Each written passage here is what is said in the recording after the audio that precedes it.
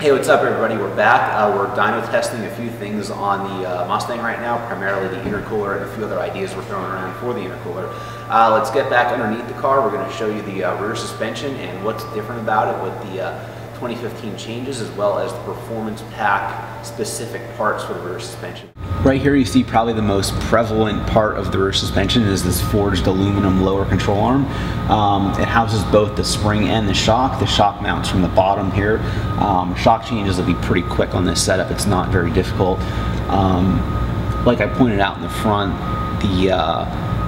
because we have the performance package, the rear also uses quite a few of the spherical pillow ball bushings as well as the front. I found there are three bushings here that use a pillow ball. There's one up here, one here with the knuckle, and this one up here. Because we have the performance package, the rear sway bar on our car is a little bit upsized.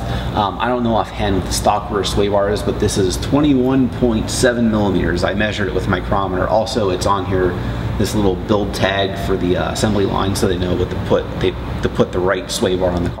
I touched on the rear differential before. It's very big, very beefy. It's a 4-point mounting system. There's two bushings up front and these two bushings in the rear where it mounts to the subframe.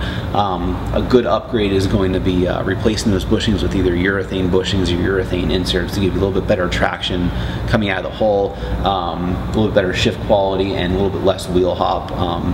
I've done this improvement to cars in the past, whether it's a Subaru or a 350Z, and it makes a huge difference. So look to find replacements of these bushings by the aftermarket very soon. I would definitely recommend upgrading those, as well as the rear subframe bushings.